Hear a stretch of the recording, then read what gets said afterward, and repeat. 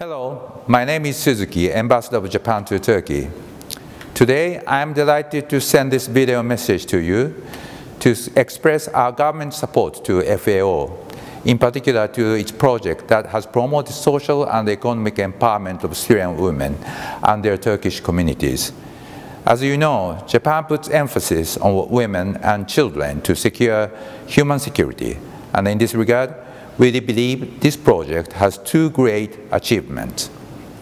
Number one, it has developed skills and self-confidence of both Syrians and Turkish women to acquire income by themselves.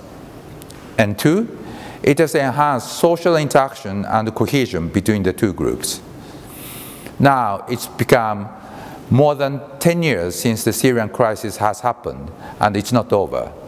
Turkey is a country accepting the largest number of Syrian refugees in the world, and Japan respects Turkey's contribution enormously, and we'd like to alleviate its burden any way we could as its very close friend.